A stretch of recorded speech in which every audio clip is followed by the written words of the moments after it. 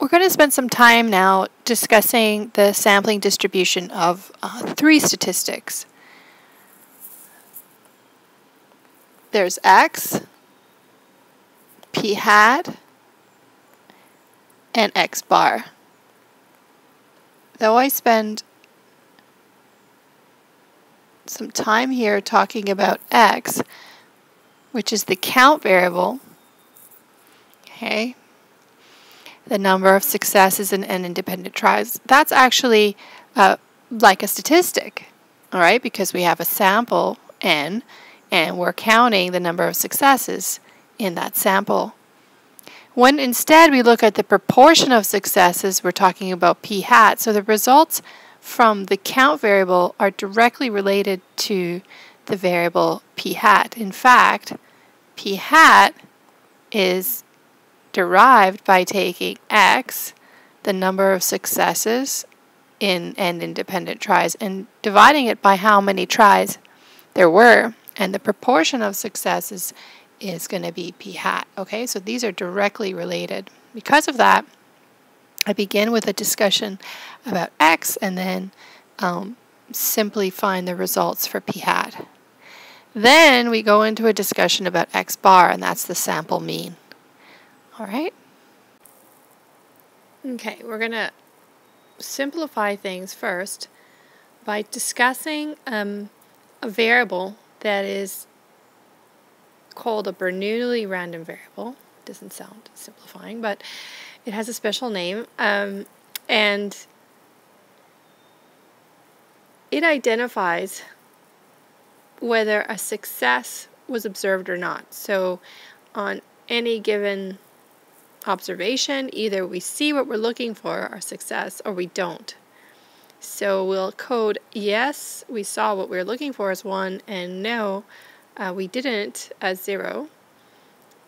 And we would need to know in advance what the probability of observing the success was in order to be able to say anything about what to expect.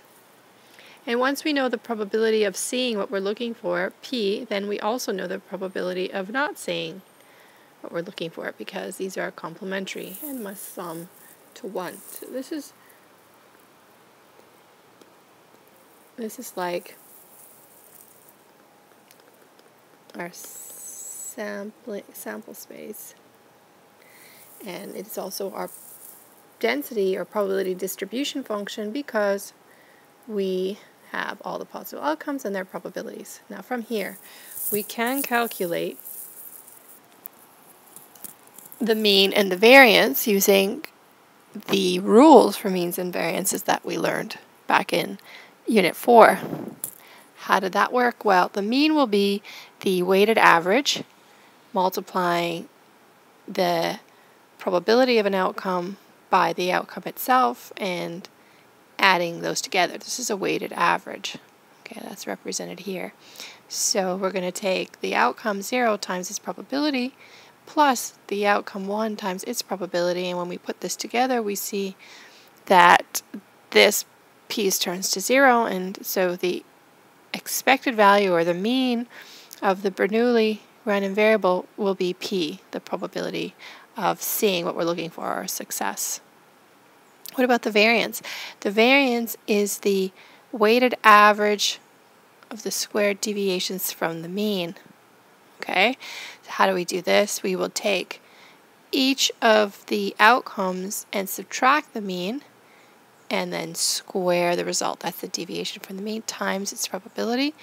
The outcome minus the mean squares result and multiply by the probability.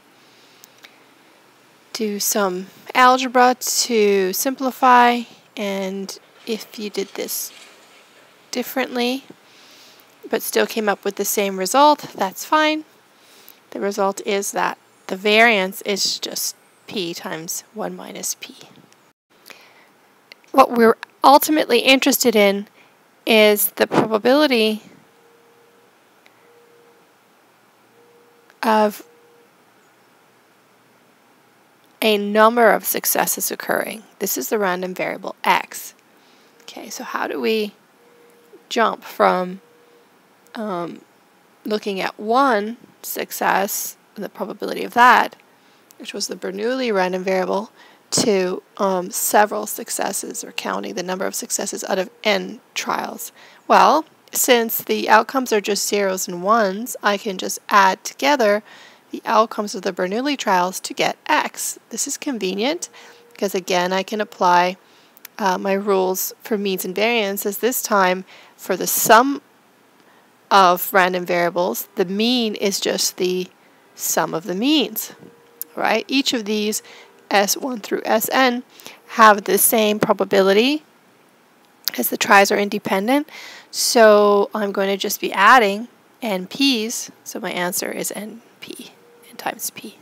What about the variance? The rule for variance has said that the variance of a sum of random variables is just the sum of the variances, so that's going to look like this. If I go back and remember, the variance is P times 1 minus P, and I'm going to sum them because they're identical each time, then there's n of them. All right, so that's the variance of x, the number of successes in n independent tries. And so this only worked, remember, because those are independent tries. Now you understand the importance of that assumption or that condition. So from here we have what we'll call the mean of x. I'll put a subscript to remind you that this is for x, the statistic known as the number of successes in n independent trials, and its standard deviation as the square root of n times p times 1 minus p.